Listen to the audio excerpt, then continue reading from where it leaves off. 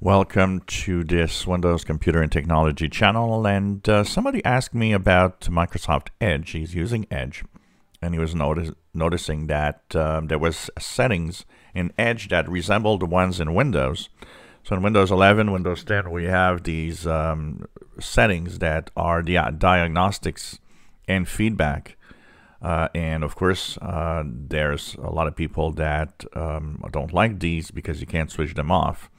So in the Microsoft Edge browser, somebody noticed that there's also such a setting.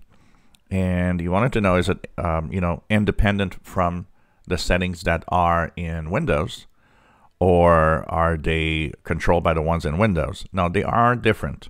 So in Windows, you have your diagnostics and feedback information, but Edge also has them. If you go into the upper right corner, into Settings, and to Privacy, Search, and Services, and you go down, you will see something that's called Required Diagnostics Data and Optional Diagnostics Data.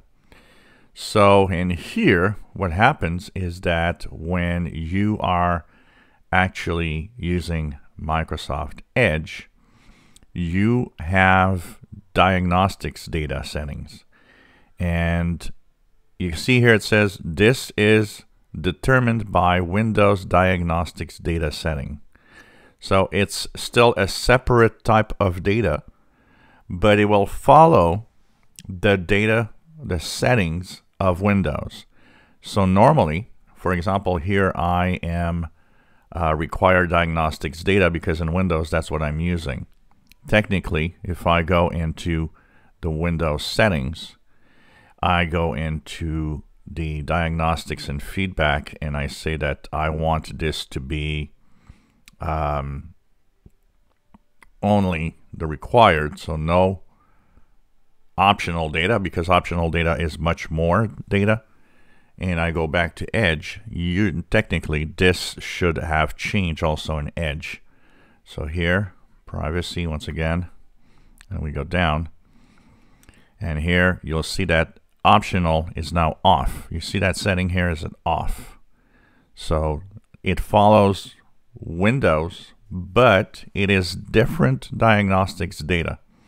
And what I mean by that is that Windows has its own diagnostics data for, so Microsoft knows what's happening, and if there are crashes or problems, they actually can see and try to fix it. But in Edge, even though the slider follows the one in Windows, Edge has its own diagnostics data that goes to the Microsoft Edge team.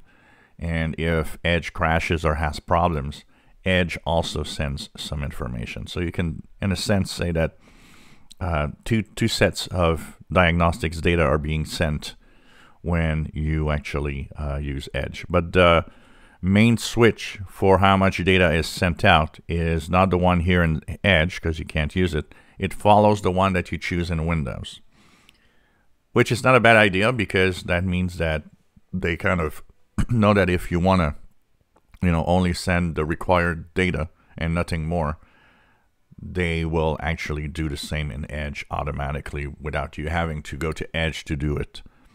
So it's controlled by Windows, but it's two different sets of data. One is Windows related, the other one is Edge, Microsoft Edge related.